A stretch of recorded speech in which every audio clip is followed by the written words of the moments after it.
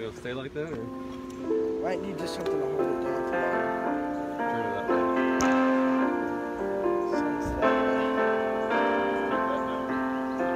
That's like a tape that can hold that there.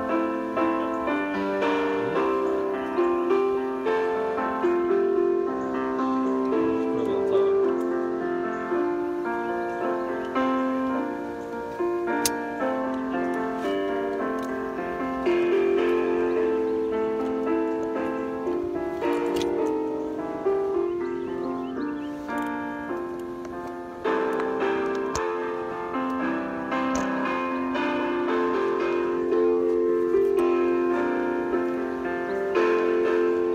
That's blocking the view.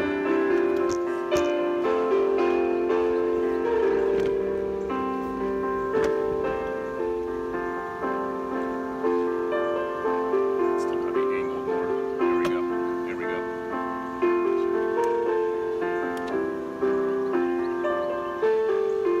Which way you wanna go? That's good right there. Alright, you guys ready? Hey, Trent, sit out here in case it tries to blow over. You're gonna have to keep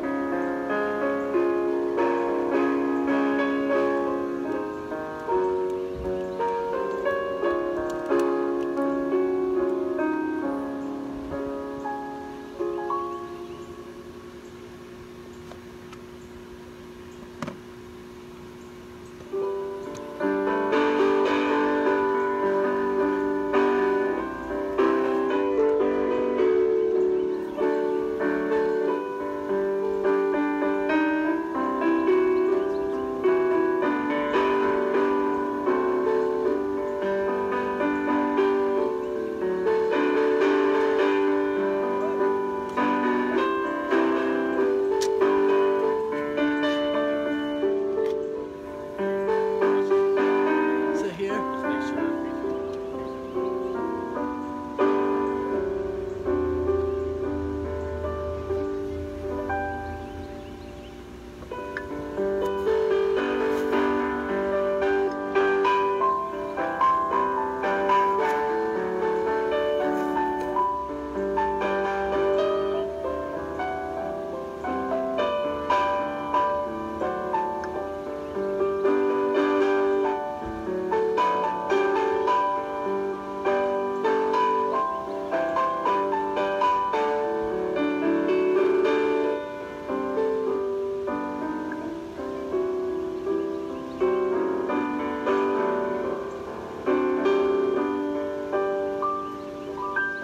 And good morning, everyone. It's good to see all of you here today, whether you're joining us here at the parking lot of Truth Baptist Church, Mechanicsville, Virginia, or if you're anywhere else in the entire world watching live stream. We're glad that all of you can be part of this service with us. We're going to start together by worshiping the Lord in song. I'd like to encourage each of you, wherever you are, to gather and sing to the Lord. This isn't a spectator thing. This is something we can involve ourselves with. The Lord deserves all the praise that we can give him. And so let's worship the Lord with our voices. If you would, please sing with me, "How firm a foundation, ye saints of the Lord."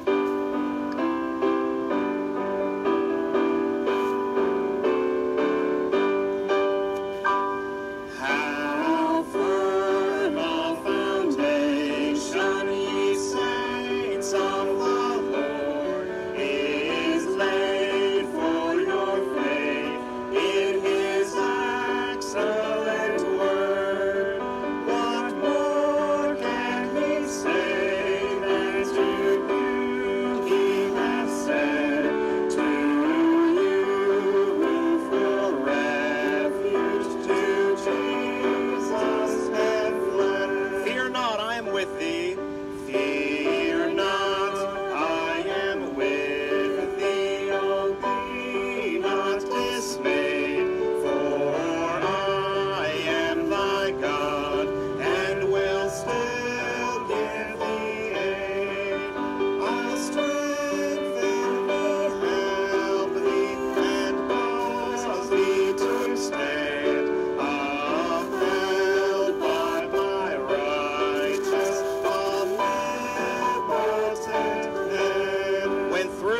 fiery trials.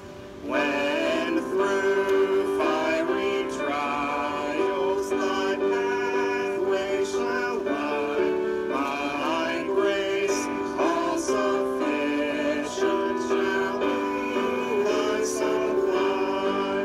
Thy flame shall not hurt thee, I only design thy dross to consume, and thy gold to refine. Good singing, I hope. I can't hear you, but I trust you're singing to the Lord. Let's sing another song together. How about this? When the trumpet of the Lord shall sound, and time shall be no more, when the roll is called up yonder. Sing with me now. When the trumpet of the Lord shall sound, and time shall be no more, and the morning breaks eternal, bright and fair, when the saved of earth shall gather over on the other shore, and the roll is called up yonder, I'll be there. When the roll is called up yonder, when the roll is called up yonder, when the roll is called up yonder,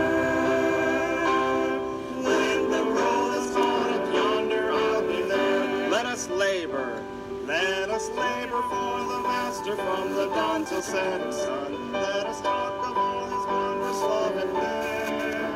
And when all of life is over and our work on earth is done, and the roll is called up yonder, I'll be there. When the roll is called up yonder, when the roll is called up yonder, it's called up yonder. When the roll is called up yonder, I'll be there.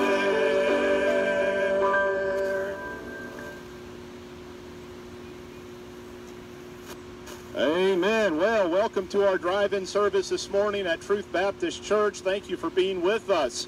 Hey, if you have your AC on, put on your blinkers. How many have your AC running?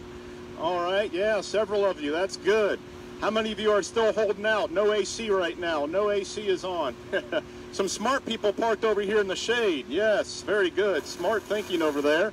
And it's hot this morning, a little warm.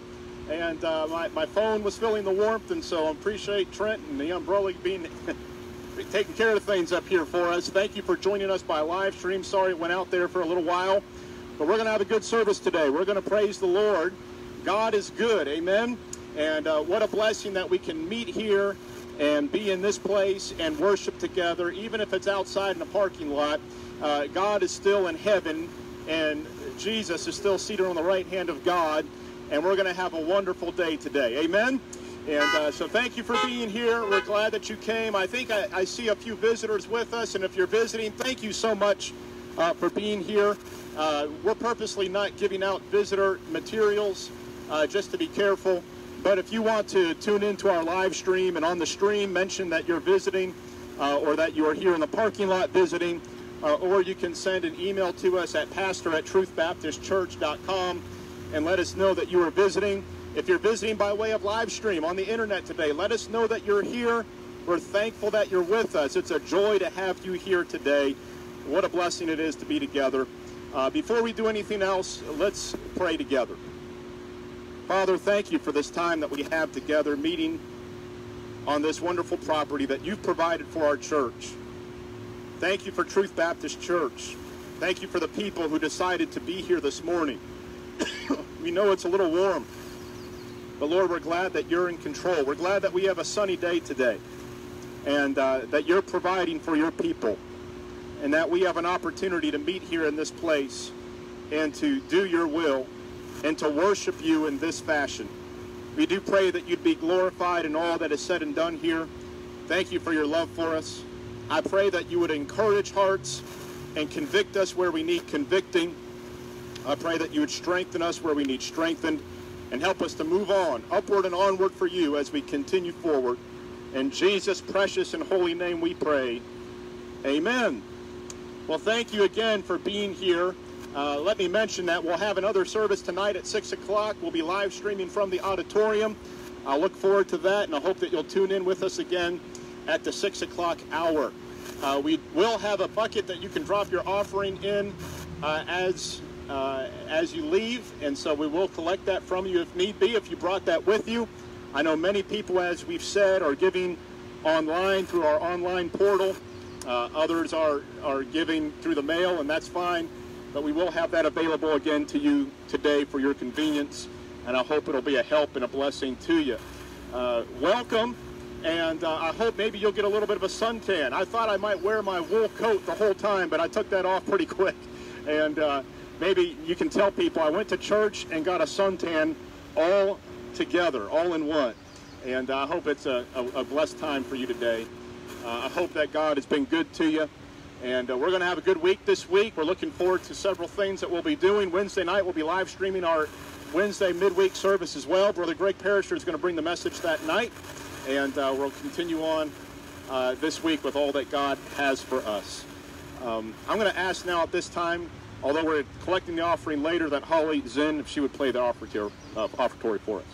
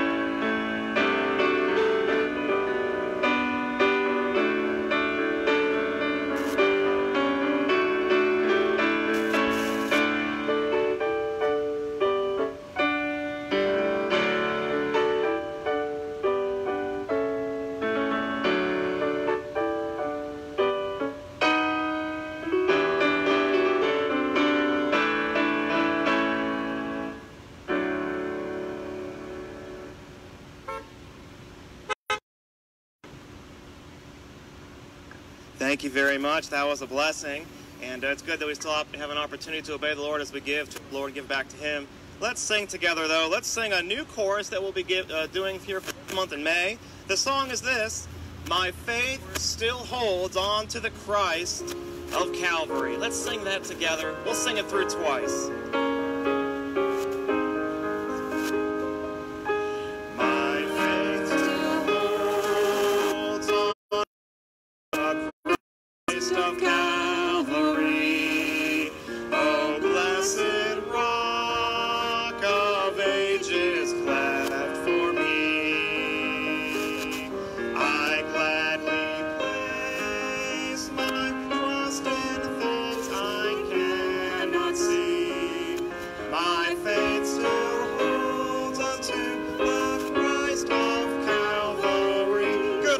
once more. My faith still holds on to the Christ of Calvary. Oh, blessed Rock of Ages, for me. I gladly place my trust in things I cannot see. My faith still holds on to the Christ of Calvary. Amen. Thank you for singing, and thank you for those that have been helping us here. Think of Sterling and Mrs. Freetag as well, and Mrs. N. Thank you all so much. That was a blessing.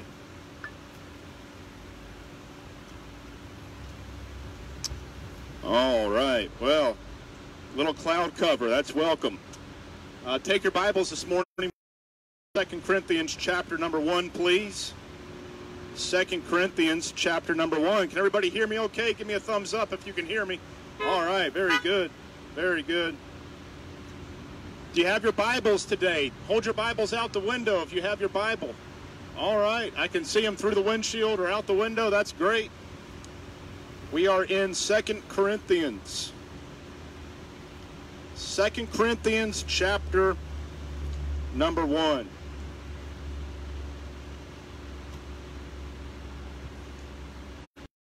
Reading in verse 1 of 2 Corinthians chapter number 1. And there the Bible says, Paul, an apostle of Jesus Christ, by the will of God, and Timothy, our brother, unto the church of God, which is at Corinth, with all the saints which are in Achaia, grace be to you and peace from God our Father and from the Lord Jesus Christ. Blessed be God, even the Father of our Lord Jesus Christ, the Father of mercies, and the God of all comfort. I want you to pay attention to that phrase that we just read in verse 3. Notice there at the end where the Bible tells us that Jesus, and then it says, the God of all comfort. Let's pray together. Lord, I ask that you meet with us in this time together this morning. I pray that you would use this time to be a help and an encouragement to all who are here. Thank you again for the weather. Lord, thank you even for the bit of cloud cover that we have now. And I pray that you would focus in our attention, calm the wind, and Lord, help us to see you now in a very clear and distinct way. And I ask that you would have your way with us this morning. Some people are discomforted. Lord, there are some people whose lives have been made very uncomfortable in these days. And I pray that we would see you today as the true God of all comfort, as you're described here in this passage. Help us with these things. Help us with this thought, I pray. In Jesus' precious and holy name, I pray. Amen. I don't know about you, but I'm going to give you just a real simple, basic statement that defines me, okay? Are you ready? I like what I like. Now, when I say I like what I like, how many of you can relate? I like what I like. I heard one person. I see a big hand over there. That's good. What I mean by that is there are certain things that are particular to me that I like and that I enjoy. And once I find something that I like, I stay with it. I don't like to change things up if I enjoy something or if I like what I like. When I go to an Italian restaurant, I like the chicken parmesan. Amen? Can I get an amen right there? And I like the angel hair pasta. I don't like the regular pasta. I like angel hair pasta. I like Diet Cherry Coke or Coke Zero Cherry. That's what I like. My dress shoes, I like Ecco, E-C-C-O. I don't think I've owned any other pair of dress shoes other than Echoes for the past I don't know how many years. When I go to get my hair cut, I like to start with a half clip at the bottom and fade it up to a 1 and then trimmed real close all around. Okay, that's how I like my hair. I just like what I like, and I don't deviate too much from what I enjoy. Is anyone else like that? You just get caught in what you enjoy and what makes you comfortable? I like what I like. And if something gets changed in all of my likes, I become very uncomfortable.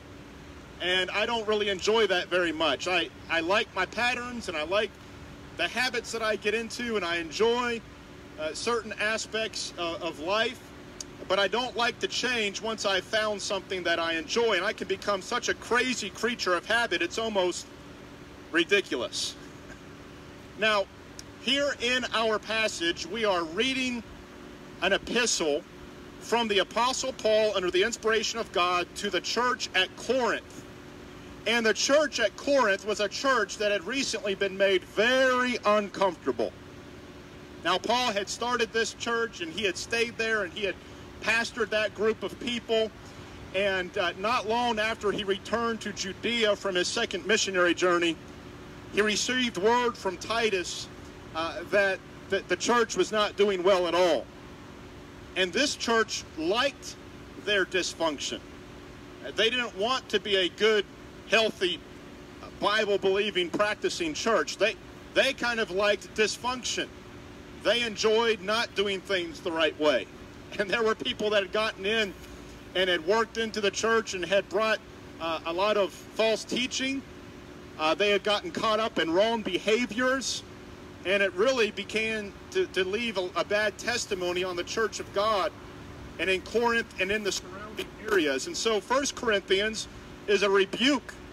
It's a letter of rebuke written by the Apostle Paul, but ultimately a message from the Lord to his people to get their act together and to start doing what they should be doing and to stop growing so comfortable in all of their dysfunction, but to begin behaving correctly and serving God and living according to right doctrine, and to listen to the Apostle Paul and what he had said.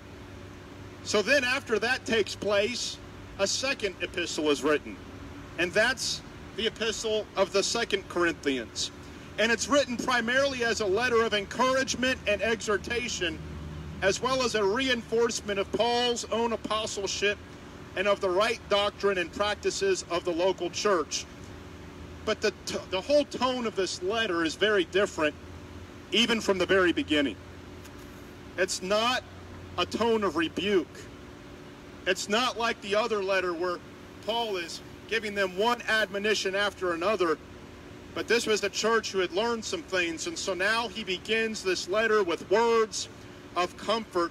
And he describes the Lord in verse 3 as the God of all comfort. I want to say this morning, I'm thankful that our God is a God of all comfort. Amen. I'm glad that he can comfort us, and it doesn't matter what we're facing or going through, he's a God of all comfort. Now, the word comfort here in our passage means to console or to make content. We often think of words like encouragement or exhortation. It's helping somebody where they are. And whether it's through words of encouragement, in days not that long ago, it would be an arm around somebody. Not so much these days. Hopefully we'll get there again soon. A prayer, a helping hand, a note, some kind of financial help or offering a resource. All of these things are very comforting. And being comforted in the Lord is a vital necessity in the Christian life. This is that comfort that can only be found from our Lord and Savior, Jesus Christ. You know, there's just simply some times in life and there's some situations we face where, quite honestly, unless it's the Lord comforting us, we'll find ourselves inconsolable. Maybe you've been in that situation before with a baby or a toddler. And I see some little ones over here with Jordan and some other ones where they have, oh, they're not here today. Okay. There's some back there. Oh, okay. They got the big ones here. But sometimes little ones and toddlers and babies can become inconsolable. And it almost seems like no matter what you do, you can't help them. You know, sometimes in our life, we might find ourselves in the same place where there's only one answer that will help. There's only one bit of comfort that's going to be all that we need.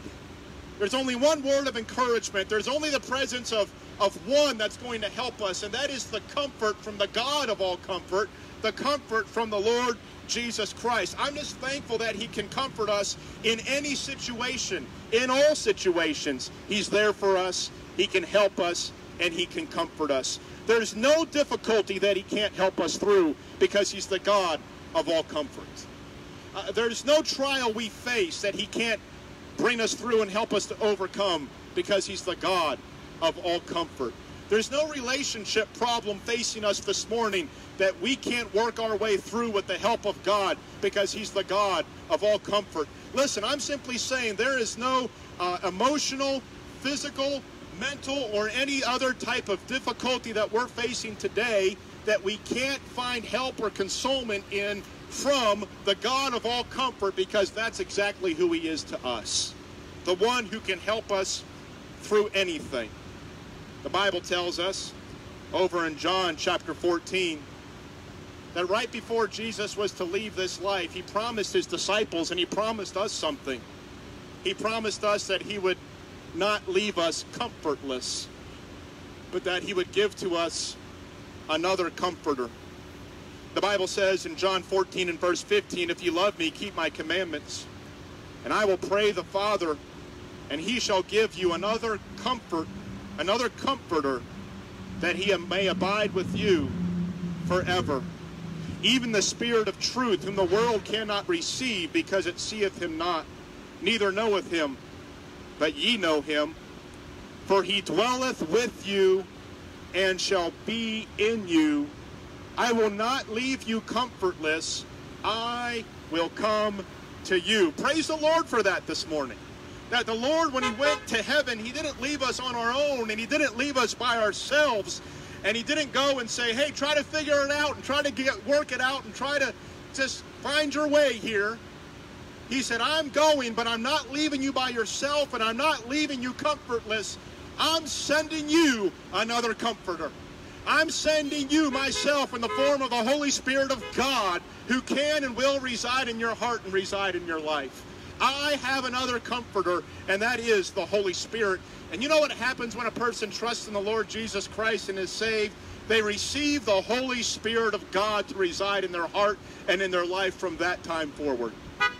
I think of David in the Old Testament, when he returned with his men to Ziklag, and he found that place had been burned down to the ground, and all of their women and children had been taken captive and taken prisoner and taken away from that place, and they didn't know where they had gone. They just knew that the enemy had come and had destroyed everything and taken their families away, and David was mightily discouraged. And the Bible says that his own men spake of stoning him. But then the Word of God reminds us that David encouraged himself in the Lord. How was it that David could do that? Well, I'll remind you that in the Old Testament, the only person we read in the Old Testament who had the Spirit of God that remained with them from the time the Spirit of God came on them was David. And in some ways, he's a precursor of our relationship with God now, and that when the Spirit of God comes upon a person now, and we receive that Holy Spirit of promise, we are sealed until the day of redemption, and we never lose that Holy Spirit. Praise God, we cannot lose the Spirit. He remains with us, amen. David had the Spirit with him from the time he came on him until the time he died, and is with him now in glory. And likewise, we have the Spirit with us from now until the time we go to be with the Lord Jesus Christ ourselves. And like David, we can encourage ourselves in the Lord. Not because we can pull ourselves up by our bootstraps, not because we're somehow able to do it within and of ourselves and with the power of the mind or what we have, but because we have the Spirit of God, who is the God of all comfort. I want to just quickly give several practical thoughts for us as we consider the God of all comfort today. First of all, there is a reason for being comforted. There's a reason for being comforted. The Bible tells us in verse 4, who comforteth us in all our tribulation. Notice the verse, that we may be able to comfort them which are in any trouble, by the comfort wherewith we ourselves are comforted of God. This virus, this pandemic, this situation that we're in, it has made me uncomfortable. And I have become discomforted by it. I believe it's by God's design, and I believe it's for good in my life and for good in all of our lives ultimately. As we said last week, the Lord worketh all things together for good, but I'm still uncomfortable in it. But do you know that there's a reason for why we go through these things? It's so that God can show himself real and present and can comfort us in all our tribulation, that we may be able to comfort them which are in any trouble. So the ultimate reason for why we go through difficulty and then are comforted is so that we can comfort others. The goodness of God is not for us to keep unto ourselves, but to use so that we might be a help and a blessing to as many people as we can as we go through these situations in life. According to verse 5, the more we suffer and the more we are comforted, therefore the more we can do to help others. Verse 5, for as the sufferings of Christ abound in us, so our consolation also aboundeth by Christ. And then in verse 6, the Bible says, and whether we be afflicted, it is for your consolation and salvation, which is effectual in the enduring of the same sufferings which we also suffer. Or whether we be comforted, it is for your consolation and salvation. I'm just simply saying this morning that it's not for our benefit alone that we are comforted, but it's ultimately for someone else's comfort. And when we go through a situation or a trial in life, and only God comes and consoles us because he's the only one who can, we can then in turn turn around and help somebody and share with somebody how we went through what we went through and how God has been faithful through it all. Isn't our God a faithful God? I'm so glad he is. I don't know what the future holds. Maybe this is the first of many pandemics. I hope not. I'm not a prophet and I'm not trying to predict that. I've told my kids several times, I've said, think about the story you're going to tell to your grandkids one day if the Lord tarries and is coming.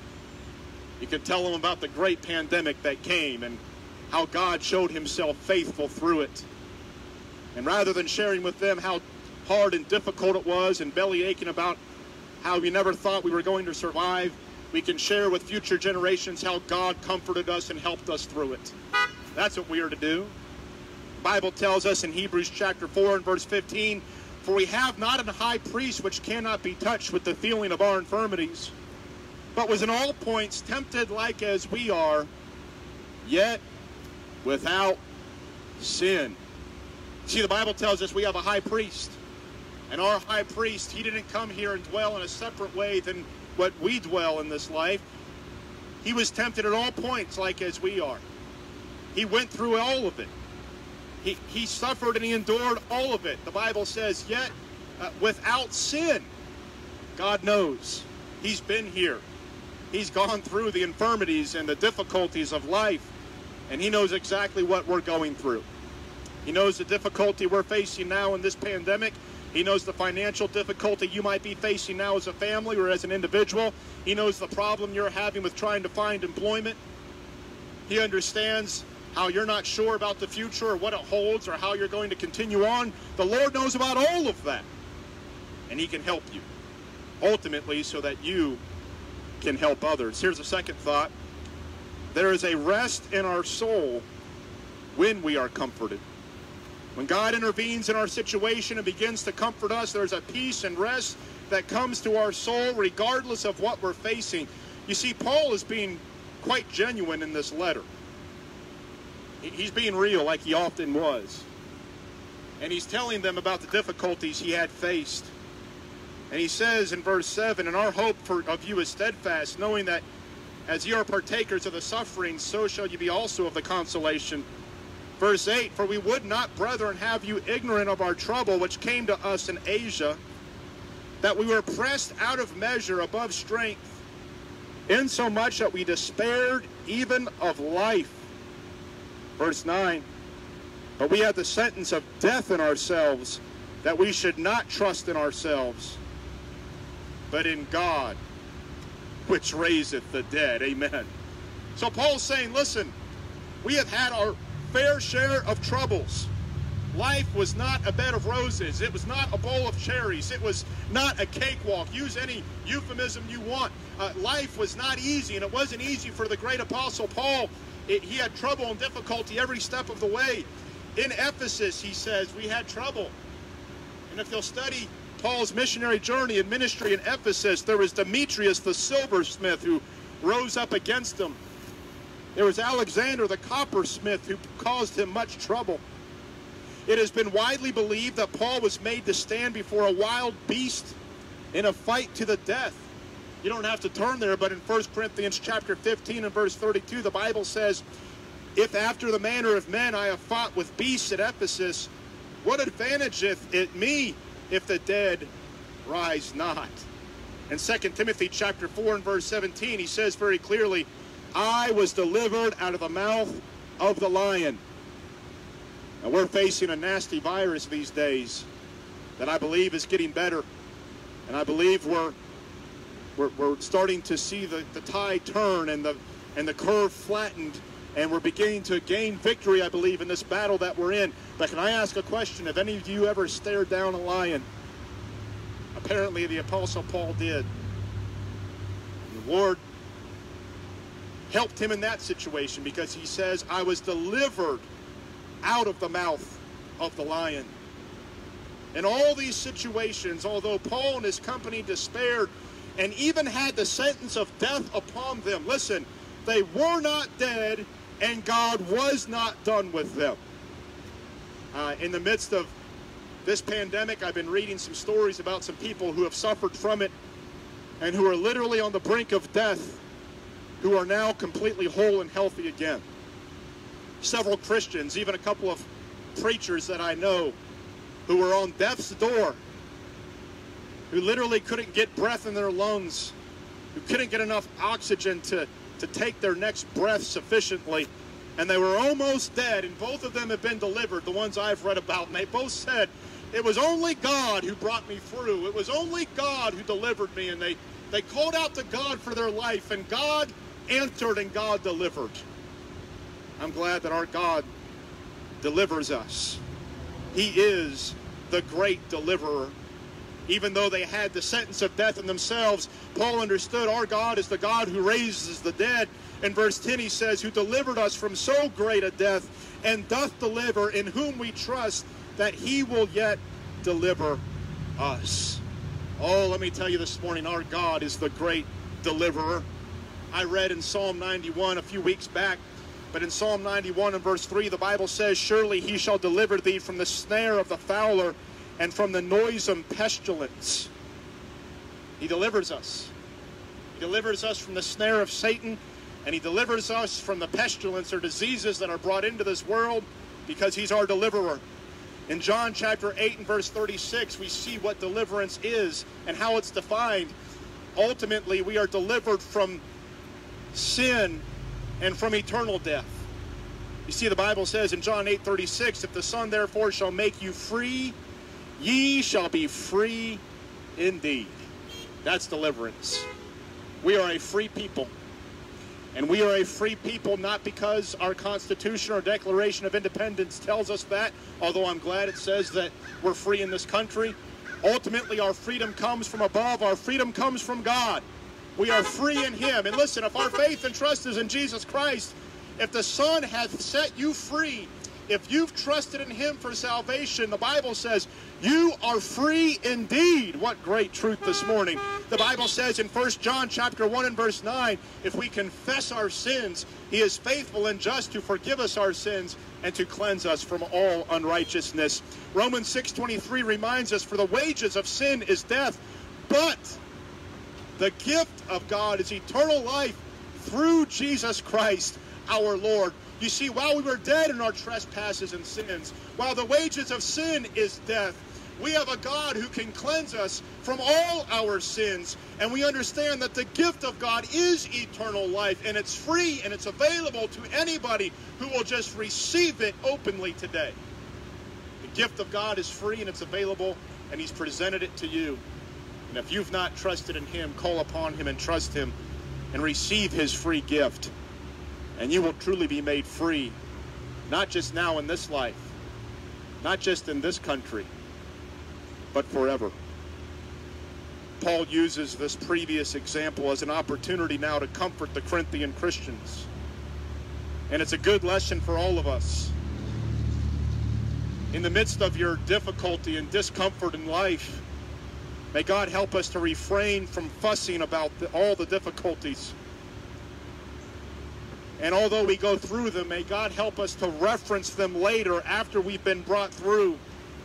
So rather than cussing, or not cussing, excuse me, rather than fussing and complaining, I wasn't thinking about cussing, I was mixing fussing and complaining together, okay? I hope it's not cussing for some of you, I really hope not. But rather than fussing or complaining or doing anything else in the midst of our trial or our difficulty, may God help us to embrace it and accept it, come through it, and then comfort someone else once he has brought us through. See, the Lord can use anything in your life to help be a blessing to someone else, and that's ultimately why he brings us through it. To help somebody. Maybe a future generation will face something similar. We can help them. We can tell them about this pandemic. Maybe you'll come across a Christian down the road who will have some great financial burdens, and you can say, I've had them and I have them now, but God has been faithful. Oh, there's all kinds of difficulties we go through, but God wants to take that difficulty and turn it around and use it to be a blessing in your own life and in someone else's life as well. And that brings me to my third and final thought, and that is there is a wonderful result of being comforted. Notice verse 11. Ye also helping together by prayer for us, that for the gift bestowed upon us by the means of many persons, thanks may be given by many on our behalf. For our rejoicing is this, the testimony of our conscience, that in simplicity and godly sincerity, not with fleshly wisdom, but by the grace of God, we had our conversation in the world, and more abundantly to you word. We see that the wonderful result of being comforted is the gift of answered prayer and being brought through our trouble and finding deliverance ultimately from God. Robert Louis Stevenson tells of a storm that caught a vessel off a rocky coast, and it threatened to drive it and its passengers to destruction. And in the midst of the terror, one daring man disobeyed orders, and even contrary to what he was told, he went up to the deck and he made the dangerous passage to the pilot house. And there in the pilot house, he saw the steerman. He was at his post holding the wheel unwaveringly. And inch by inch, he saw him turning the ship out once more to sea. The pilot saw the watcher and just gave him a nice smile. After that, the daring passenger went back below deck and he gave out a note of cheer. He said, I have seen the face of the pilot. And he smiled. He smiled at me. Take heart. All is well. Now, my friends, that's comfort. To know that in the midst of our greatest storm, the pilot's at the wheel and he's smiling at us and he says, all is well. Everything's all right in my Father's house. Listen, we might not be in the church house, but we still are the church of God here this morning. Amen. And the Lord says, everything's all right with my people. Everything's all right. It's going to be okay. You can believe me and you can trust me. Sometimes doesn't that just help us hearing that everything's going to be just fine? Everything's going to work out and be okay. Not because someone told us, but because God has promised us. There's a closeness of God's people that comes together in intercessory prayer and cooperation and unity that develops amongst God's people when he brings us through. We find ourselves helped and comforted by others. And then there's that sweet spirit and genuine gratitude and attitude of thanks. And God finds himself glorified. You know, I want to help our church with this, and this is my final thought this morning. First of all, if you don't know the Lord, accept him now. Because if we think that we're uncomfortable in this life, it pales in comparison to an eternity without the Lord Jesus Christ. The Bible is very clear that there's a place called hell. The Bible tells us in that place called hell that the flame is not quenched and the worm dies not. And it goes on forever and forever and forever. And it's a place of torments, and it's not a place where anybody wants to go. We have no idea of what being uncomfortable and being in misery is unless we face that existence. And I don't wish that on anybody. We need to trust him. But we also need to turn sometimes to the God of comfort, because we might find ourselves right now in a situation where our spouse can't comfort us. Mom and dad can't comfort us right now. Our closest friend might give some words of encouragement, but it's not the ultimate comfort that we need. We need to look to God and turn to him. And through the power and presence of his Holy Spirit, I want to guarantee you this. He is the God of all comfort. He's all sufficient. And if we'll look to him, and if we'll ask him for help, he will comfort us in a way that we never imagined before. God's available, he's present, and he's present now in the midst of this situation that we're in today, or whatever situation we find ourselves in, and he's presenting himself to you. Look to him. Find comfort in him. Sometimes we're at a place like David where all we can do is find encouragement in the Lord and encourage ourselves in him. Everybody was against him in that moment. His men wanted to stone him. His families were gone, and for all he knew, dead. But David encouraged himself in the Lord.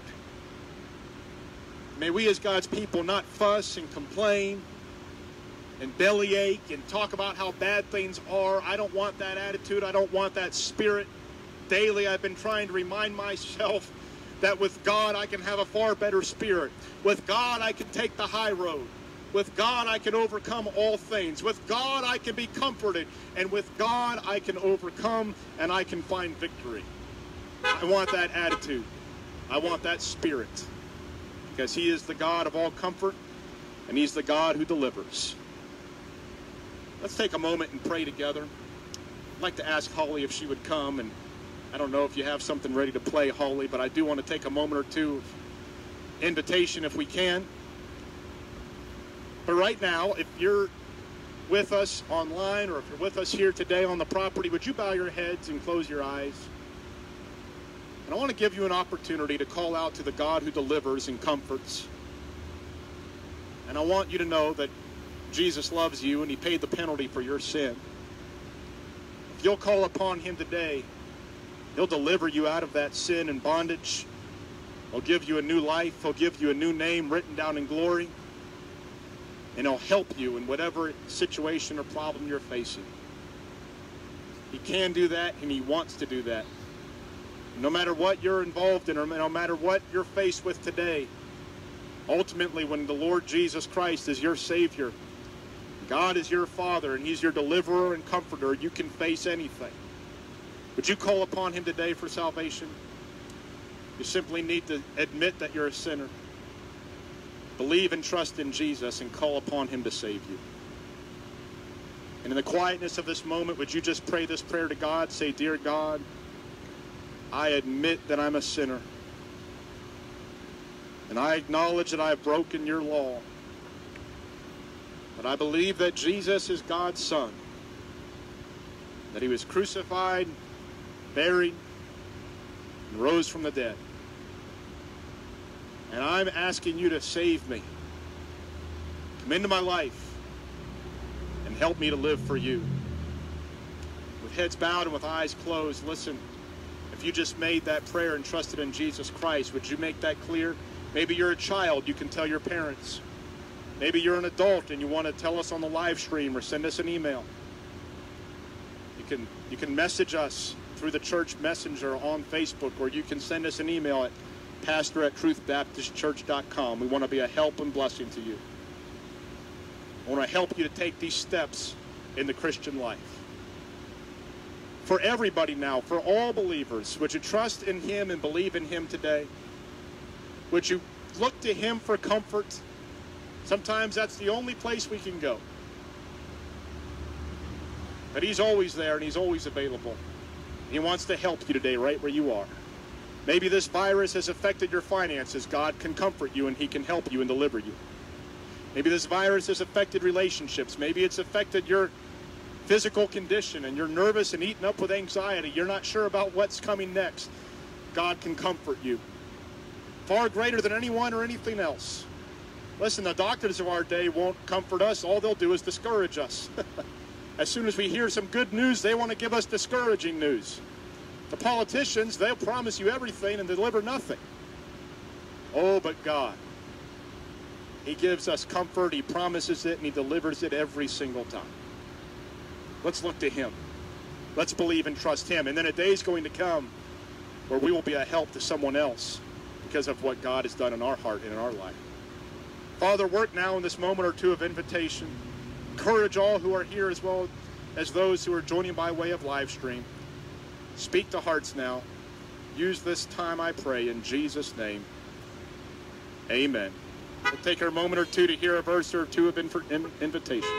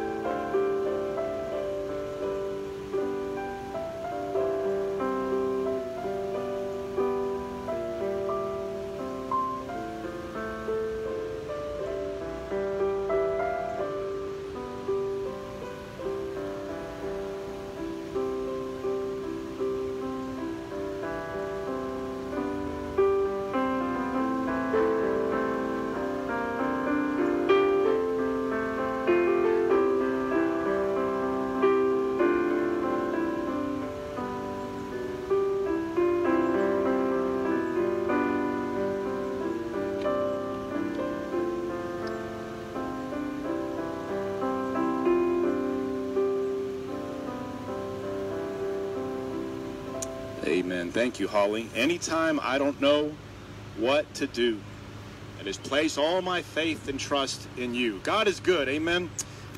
He wants to help you today. Praise the Lord. Hey, thank you for being here. I think this is the highest attendance of vehicles and folks that we've had here yet. So praise the Lord. All right, let's hear it for that. Amen. I want to let you know I love you as pastor and as friend, and we're glad that you're here. Thank you for coming. If you have an offering to drop off, you can drop it off as you go.